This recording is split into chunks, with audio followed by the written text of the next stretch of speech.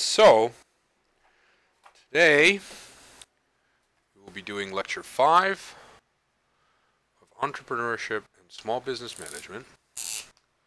Lecture number 5 of Entrepreneurship and Small Business Management, or class number 10. And we will be covering the family business.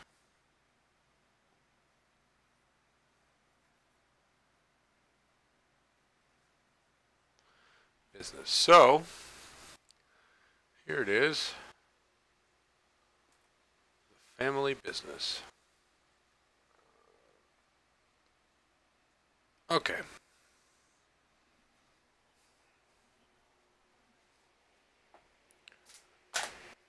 There we go. We've covered it. That's how you spell family business. That's it. Okay. So, let's begin with just a formal definition of what family business is. Right? So a formal definition is individuals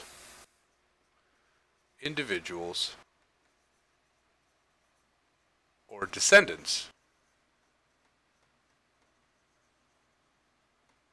of founders in a business have significant strategic control.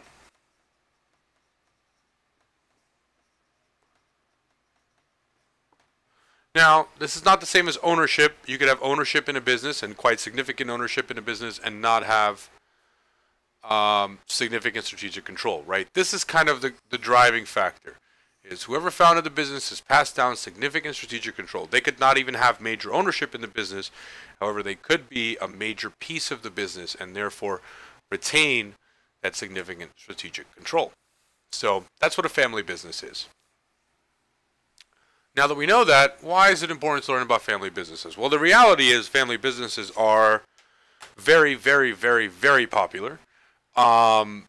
They comprise a very large amount of the businesses in the United States, and it's the situation most would-be entrepreneurs run into that pushes them into being business owners, right? So what are some of the advantages? What are some of the advantages of a family business, right? So it's been shown that owners of family businesses have greater internal drive, right? Now this happens for a number of factors that we'll cover. But what's important is the CEOs, the founders, the managers, anybody from the family that's involved in that business inherently has something at stake. It is their family business. They have ownership, and so incentives are truly aligned in this state, right? The second thing is the flexibility of income or sacrifice of it. Flexibility of income, sacrifice. So income sacrifice is actually pretty significant. And the reason income sacrifice is significant is because every single business comes on hard times. Every single business has to get through difficult periods, and every single business does it by doing one of two things. They either cut the workforce, cut costs, and damage their reputation, or the people at the top, the management, the CEOs, and so on and so forth, make a sacrifice in their income and their compensation so that the business weathers the difficulty. And family businesses tend to do the latter. Third, they have a perceived, and perceived is an important word here because it's not necessarily true. However, it is true a large percent of the time. They have perceived high ethical standards,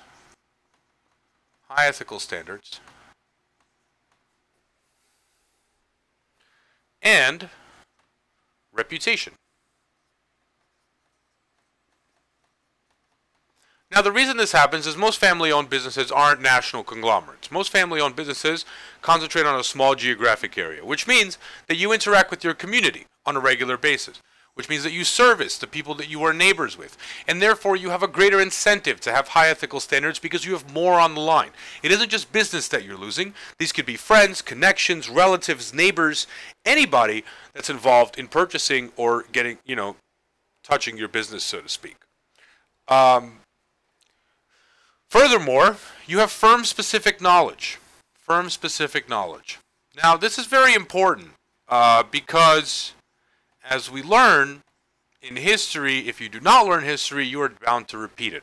So when conversations at the dinner table happen about the current business, and that's 20 years before the next generation takes over, they have a 20-year stash of what's been going on in the business, what challenges it faces, what difficulties, who its customers are, what decisions have been made, and for what reasons. And therefore, there's a longer-lasting memory of what's going on. And firm-specific knowledge can be a huge advantage for running a company.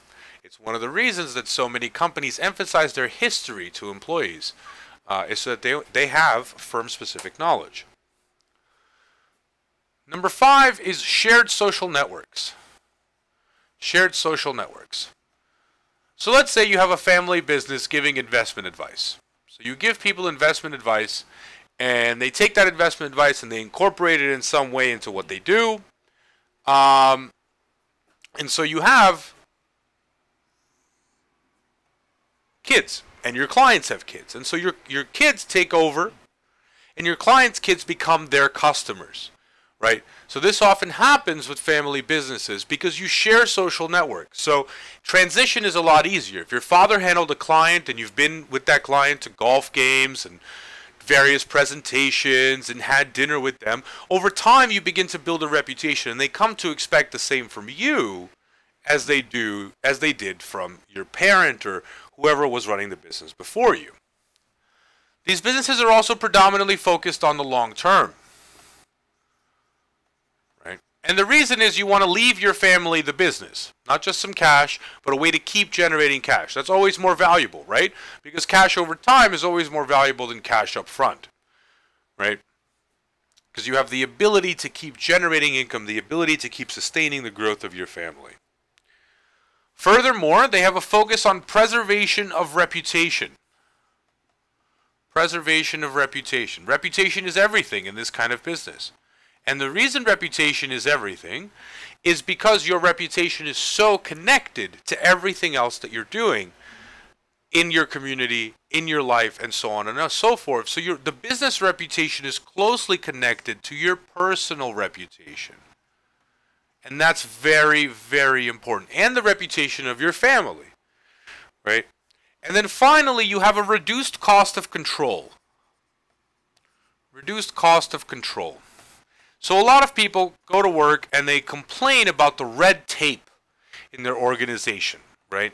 This has to get approved by a manager, that has to go through this channel, this has to be aired on CBS News before it gets implemented, all of this stuff, right? And so the cost of control becomes very high because it slows down an organization. However, in a family business, the cost of control is quite low. Usually the decision makers are within the family. Discussions can happen almost at all times, from family vacations to anything else. And so business is always on your mind. And you're always working with it on a constant basis. You're not just leaving at 5 o'clock and leaving it behind. Right? A famous family business that recently became, or not recently, but has become very popular is the people at Pawn Stars. Right? That's a family business that's been passed down now to a third generation. Right? And a third generation is quite a significant accomplishment for a family business, but the reason is involvement in the long term.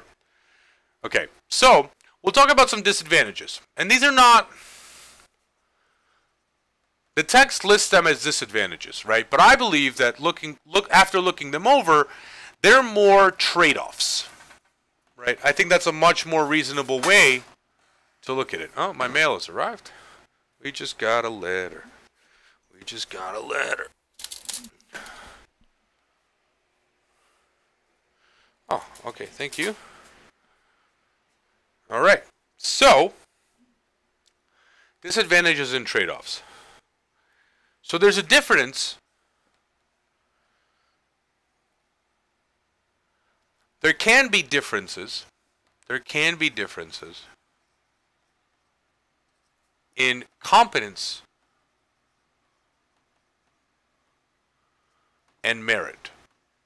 What this means is that not every single one of your family members is going to be successful at being the CEO of your family company. Not every single one of them will be a marketing genius. Not every single one of them will be a sales guru. And so, it's often tempting to put someone in your family at the head of the company, even if they're not fit to do the role. And that sometimes happens, and that is the demise of many a family business. So it's important to keep in mind that just because they're your relatives, it doesn't mean that they're all competent and have merit. And those of you that have relatives that you don't like will quickly understand that, as a matter of fact, it's more than likely that they're not. There's also the push and pull of innovation versus tradition. Now, this is true at any company, to a degree. However, innovation is a driving force. Innovation is a positive force.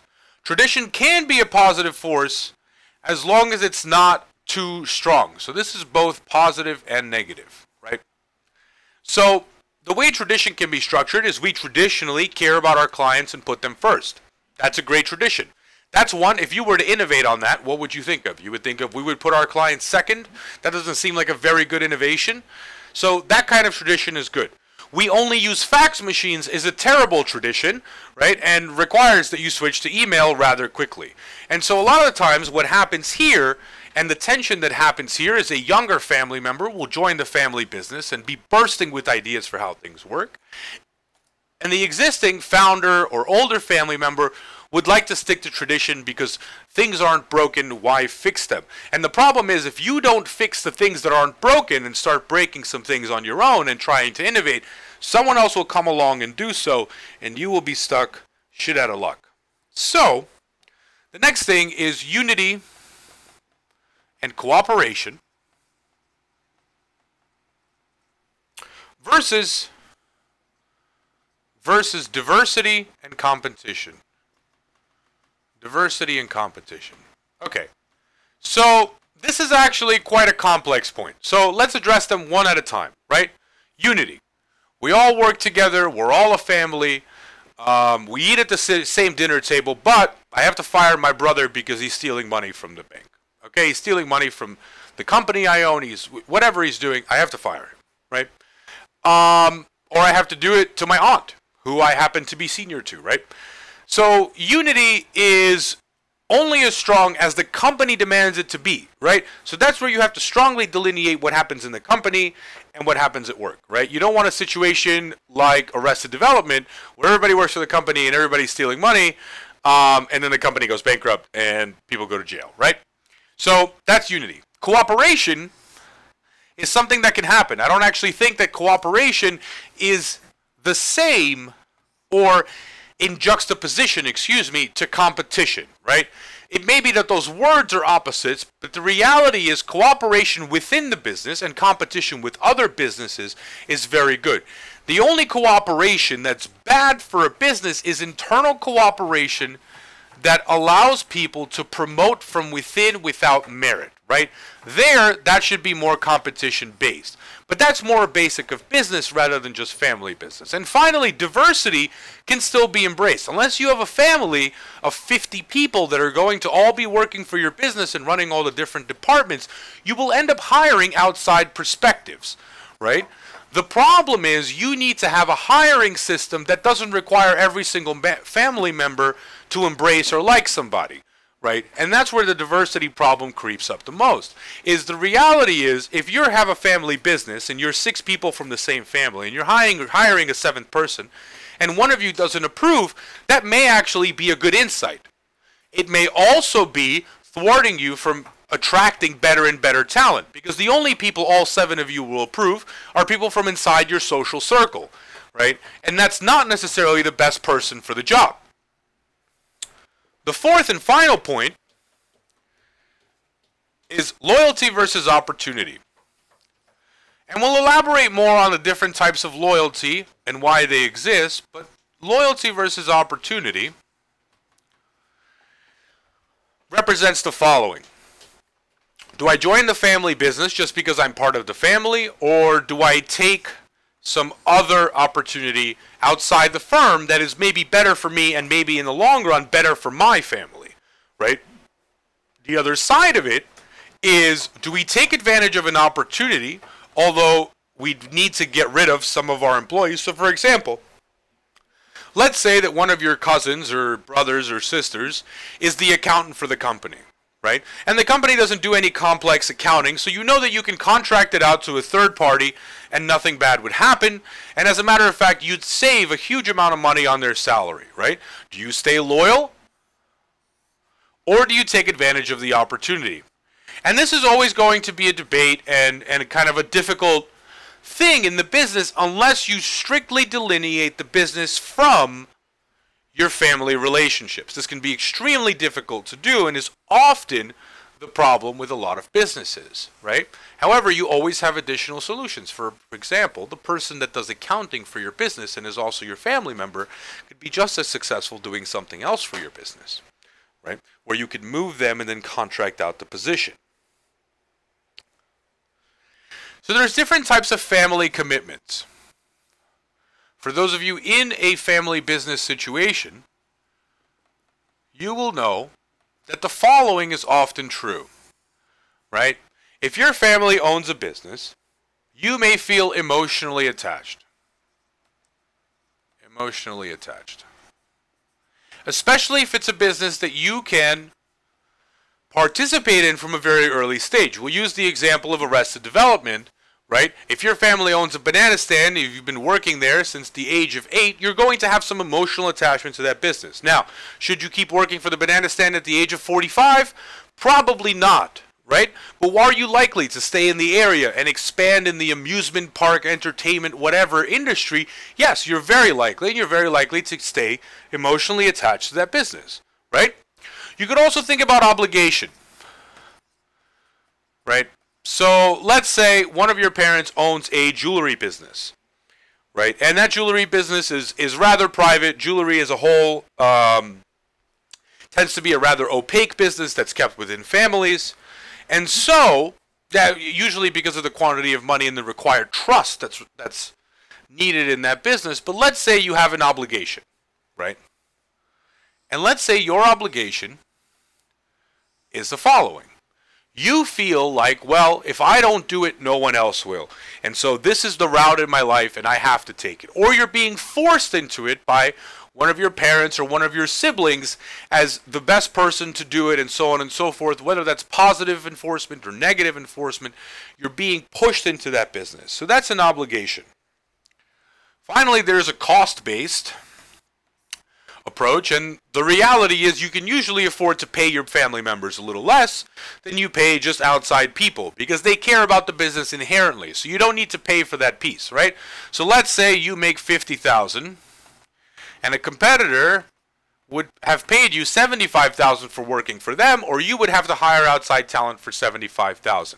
That $25,000 additional piece that this person is making or willing to pay is there to ensure your devotion to the business. It's so that you don't leave the second somebody offers you $78,000, right? So it could be on a cost-based basis that it's simply better for you to go into the business than go out on your own. And finally, there is the need-based business, right? Or the need commitment, right? And the reason the need commitment exists is sometimes, right, your family business will support a litany of people that do not work. Do not work.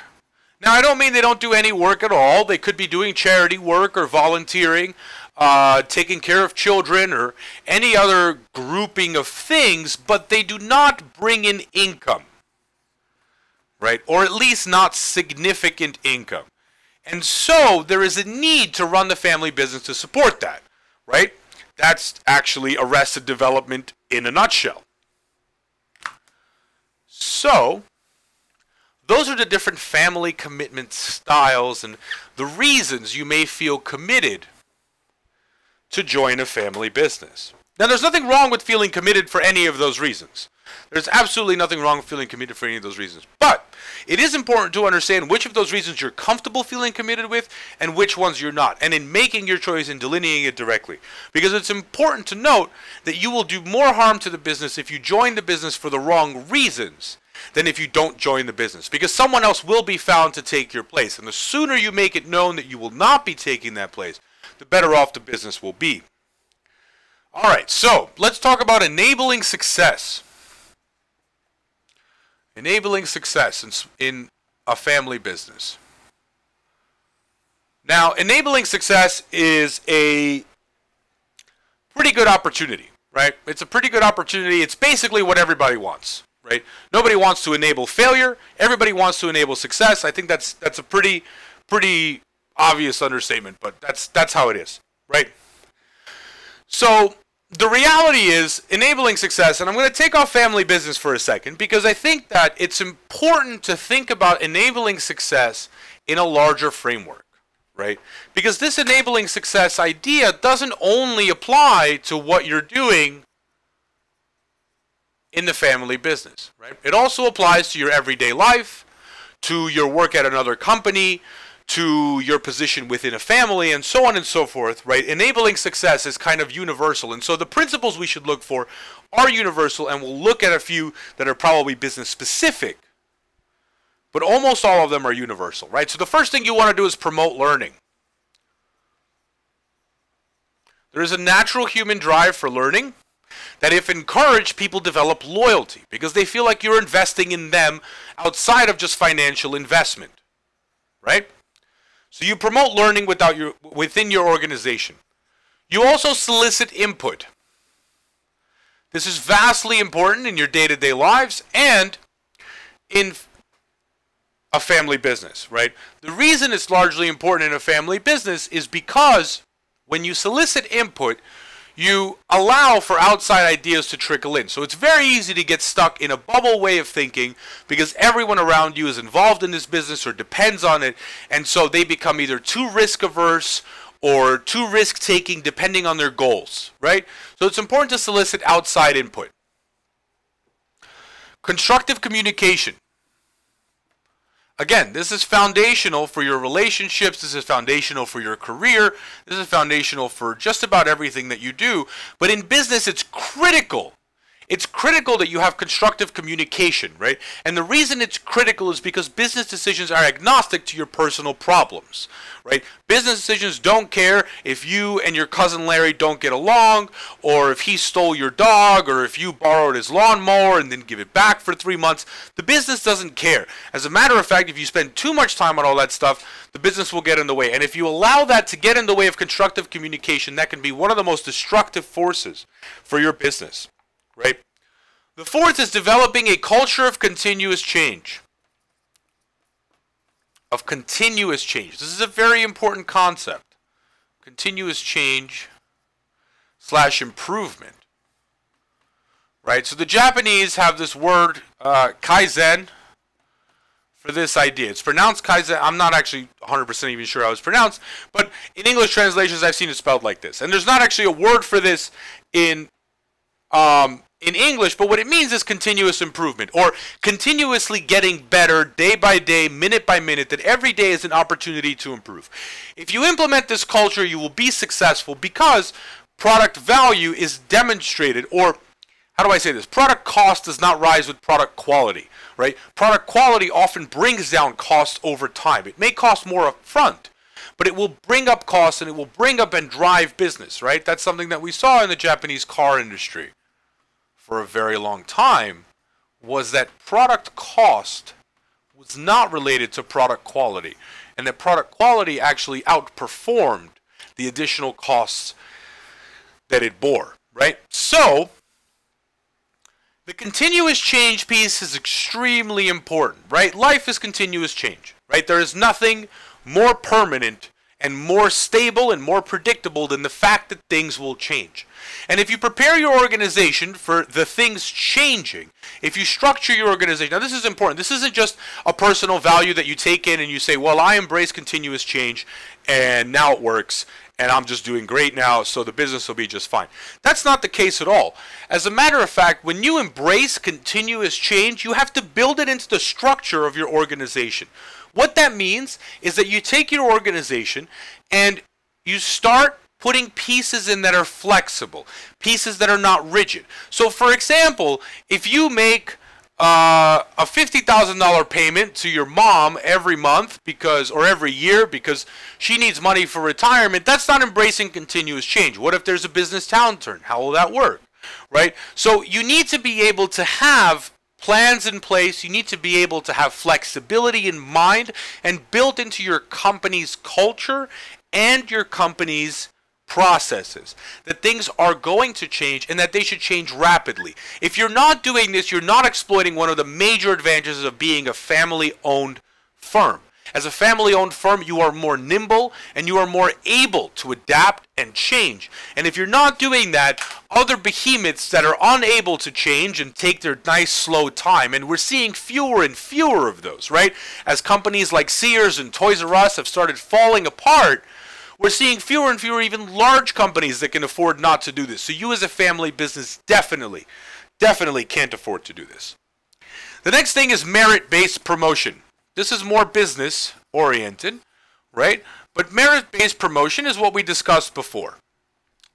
If people see that you promote your cousin every time there's an opportunity for a promotion, even though he's not the top performer in his group, or however it is that you judge it, people will lose incentive to do their best. They will understand that they won't get promoted because they have a different last name, because they're not related to you, and because they're unable to marry into your family, right? And so when you conduct merit-based promotions, you may hurt some feelings. But guess what? Your objective is enabling success for your business and for your family. And in the long run, your cousin is much better off if your business is doing well and he still has a job than if you promote him and then everyone loses theirs, right? So merit-based promotion is an absolute must in a family business. Next. So that was 1 through 5. 6. You want to attract outside talent. Attract outside talent. Now this may seem pretty basic, especially if you have a larger company, you simply don't have a family of 75 people, right? But if you have a smaller company, you want to attract outside talent because outside talent brings with it new ideas, perspectives, and fresh energy. This is extremely important, right? Having new ideas in your organization, is very powerful, right? Because it allows you to leverage what other people aren't looking at. And as a family business, you are competing with other family businesses. You're not a family business competing with JP Morgan Chase. You're not a family business competing with Kmart. You're a family business competing with family businesses. And so, when you bring in new ideas, you give yourself a leg up. When you bring in a new perspective, it allows you to look at the world a little bit differently. And the reason that that's really good is because, once again, you might get caught in that bubble where everyone around the dinner table is talking about the family business. But it's always the same opinions, they're always influenced by things you can understand, and they're restricted in their scope. And finally, fresh energy. And fresh energy is something that family businesses tend to overlook. And the reason it's very positive is because as a family business, you tend to slow down. And the reason you slow down is because you own the business. No one can really fire you. You have a comfortable space and you're not really in a rush to get anywhere. You feel like things are already smoothed out. I mean, it's existed for 50 years. Why would it fall apart tomorrow? The truth is it can fall apart tomorrow. And if you allow these things to start slipping by, it will fall apart sooner rather than later. 7 is fair compensation. This is similar to promotions. However, again, if you're paying your cousins or your brothers or your sisters significantly more than what you're paying outside market people, one, you're making a terrible business decision because you're just throwing money into the wind. Money that should be reinvested back into your business. Right? And the second thing, you're going to be unable to attract, and even if you are able to attract, you're going to be unable to retain talent, right? And that's extremely painful for a business. Next, you want to have a plan for leadership succession. And we'll talk about leadership succession, but for most family firms, they prefer to keep leadership within the family. That's why they're called family firms. And therefore, this planning should actually start rather early. 1, people die untimely deaths all the time. Right? That's just natural. It's a part of life. Sometimes people just die way before they expected to, or a little before they expected to. As a matter of fact, I think it's a much rarer case that someone dies on time or when they expected to, right? So leadership succession is extremely important, right? If you have leadership succession, your company will be able to transition into the next stage of leadership. You will have time to train, to mentor, and to prepare the rest of your family, right? Don't leave it in your will. Right? That's not a good idea. Don't just put it in your will, well, Mark is going to take over for me when I die. That is a terrible idea, right? And the reason that's a terrible idea is because everyone's going to contest the will. Everyone's going to try to fight over it and try to figure out what's going on, right? And over time, you'll end up in a difficult situation because, well, what do you do, right? What do you do in that situation? So, train, mentor, and prepare your future leadership. Right? And we'll go into much more detail about exactly how this is done and why it's extremely important. But the only thing you should know is the last thing that you want is you want people fighting over power. You don't want people fighting over leadership. You want it to be straight and clear. And yes, you're going to hurt some feelings. And that's the trade-off of being in a family business. That's what you pay for the control, is that you have to hurt feelings of the people that you get to see at the dinner table. And that's all right. That's all right, because they need to also understand that the business, the family business comes first, because without the family business, there's nothing to fight over, right? And if the family business falls apart, then everyone suffers collectively. Number 9 is exploit advantages. This goes back to the same thing that I said earlier with becoming complacent. You need to be exploiting advantages.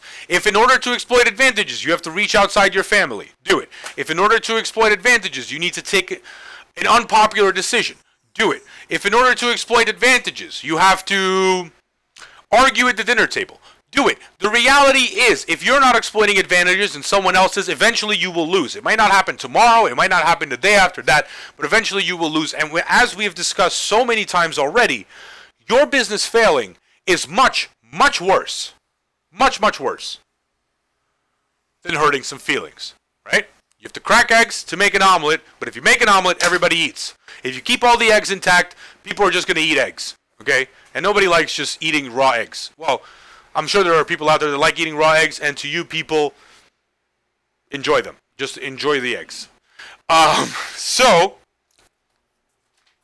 finally, we'll look at the process of succession. Process of succession. The process of succession is pretty important, and it basically starts very early, right? So there's the pre-business stage. Pre-business stage. Right? Whether that means giving your kids private school educations, or hiring tutors for them, or openly discussing business matters at the dinner table. The reality is, even before your child or your nephew or whoever you are grooming to start to take on succession of the business, even before they're able to participate actively in the business, you can invest in them, and you should. You should consider it a company investment to do so, right? If you don't want to put all your eggs in one basket, great. Take a couple of kids that you have, take some relatives, take whatever, push them into further education, allow them to take advantage of greater opportunities so that you have a bigger pool of people to choose from, right? And that takes us to educational and personal development. Educational and personal development. Right? This is an opportunity to do a lot of things, but most of the time, the form that this takes is, 1, a college education, right? A college education, usually at a prestigious university or a local university, depending on your business, so that you can acquire a network of contacts. And then the second thing is personal development. And personal development happens directly through experience. Whether that's enabling them to experience other jobs, enabling them to experience other industries, other career tracks, meeting with people, seeing how life can be and how difficult it is or how easy it is, or whatever it is that you believe is personal development in order to prepare them for the process of succession is what you need to do and enable there. The third thing is the proof of competence. Proof of competence. This should be a personal proof, right? You don't need to have them take an exam. They're not going to write a written lecture. You need to be simply observing the person that you are grooming for succession, or the people that you are grooming for the succession. Over time, you will figure out whether or not they have a proof of competence, right? Whether that's through their other jobs, whether they go and work for a close friend of yours or a client that's been around for 30 years and they go and have a job and you sit down with that client over a drink and you say, well, how is he doing? Is he working hard? Is he ambitious? Is he trying? Is she pushing for more responsibility? Is she asking for raises? Is she aggressive in her management style? Does she retreat into herself, right? What are the components of competence that you are looking for, right? And this is going to be different for every business. So if your business is selling insurance, you are going to need someone that is competent at sales. If your business is accounting, you are going to need someone that is competent at accounting, right? If your business is finance, you're going to need someone that is competent at Excel and all the other software that comes around. And if your business is programming or software development, you're going to need someone competent at that. And you can always find someone that's going to be doing that within your family. Always, right? And the reason is if you start investing early, right? If you start investing early, you don't have to push them down a specific track. As a matter of fact, that's not recommended. But what you can do is you can enable them to explore different facets and try to understand how they would fit into your family business, right? The fourth piece is a formal start. Now, if you're grooming someone for succession of the CEO position and you start them as the vice president, which is just 1 or 2 levels below the CEO, you're probably not doing them any favors. And you're probably not doing them any favors for a couple of reasons. The first reason is they're not going to be good at the thing that you're actually doing, the thing that your workers are responsible for executing, right? And the reason they're not going to be good is because they've never done it, right? So a more traditional way is perhaps a fast track to the top, right? And the way that works is you start them at the very bottom as soon as you can, right? And then you promote them within some time, right? Now at this point, at the formal start point, you have made it all but 100% clear to your employees, to the rest of the family, that they will be a piece of your succession if everything goes well, right? You may even make it clear to them, right? You may even make it clear to them so that they know what they are working for, so that they are learning from the perspective of a future CEO, but still executing on the work that needs to be done. This is quite a workload, and not everyone will make it. But you continue to push them up the rungs of the ladder within your company. You continue to take feedback from them. You start to treat them as the CEO. And what that means is if you have someone that you are grooming to be the CEO or to be the head of sales or to even run just a sales division or an individual sales desk, right? Just handling some clients, you need to treat them in a way where you take their feedback as though they are already doing that job, because they need to be able to see not only what each rung of the ladder is doing, but they need to see the impact of their decisions across the organization. So if they're at rung number 1 and they say that we need better quality copy paper, and you go out and you invest in better quality copy paper, right? You may advise them that, well, we've tried this or whatever, but you try it and you do it again, and they see that that makes no discernible change in sales. You will have proven not only your point and get to say, I told you so, but you also allow them to take feedback in and know how to test their ideas. So if they believe that this is a good idea, or if another employee brings it to them in the future, that's what you are showing them. You are also teaching them culture. You are also teaching them culture. This is the culture of your organization. If you never listen to your employees, and that is the culture of your organization, and that's the way you choose to run it, that's fine. Then teach them the same thing, right? They may choose to run it differently. So try to understand their unique perspective on the culture, but try to also stress why the culture that you've arrived at is the best one. And so the best way to learn all this is through experimenting, through pushing them through the ranks, through allowing them to make changes, right? And in the meantime, in that whole process, in the run-up of 10 years, 15 years, 5 years, 6 months, however long this process takes for you, you are strengthening your organization and you are helping to transition it. You are molding it not only in your image, but it is becoming a hybrid, right? And that hybrid, right, that hybrid is actually changing very quickly. So the reason is, if this is your organization, right, and you're training someone, and let's say these are the different facets of your organization. We can consider them culture, decisions, the type of copy or paper you make, whatever it is, your operations, the way you track sales, the software that you use, right? Over time, the person that you're grooming will either change some things or accept them. Change some things or accept them. And that's very positive because the transition is happening naturally. The things that are changing need to be changing because of the values that we embraced earlier. The things that are staying the same are things that should fundamentally stay the same. So you are acting as mentor, trainer, boss, and that's it. You're not a parent. You are not a parent in this situation. I know that's difficult for a lot of people to give up. I know that's difficult for a lot of people to say, but there's no I told you so, you have to do it because you're my son. There's no I told you so, you have to do it because this is the way the business has always been. That doesn't work. That doesn't breed good leaders, right? That doesn't create good leaders. That doesn't give them the confidence to lead a company, right? That gives them the confidence to listen to someone else. And if you're preparing someone to take over as CEO, stop preparing them to fail. Prepare them to succeed in that role as CEO. If you're preparing them to take instruction from a different CEO, that's a totally different story, and you should run that differently. But if you are preparing them to run an organization, to run your family business, you need to be a mentor, a trainer, and a boss at the same time, and you need to understand all of the facets of what goes into that. So that's our brief lecture on family business. If you guys have any questions, now's a good time to ask them. I'd be happy to answer them. I hope that you enjoyed the lecture today.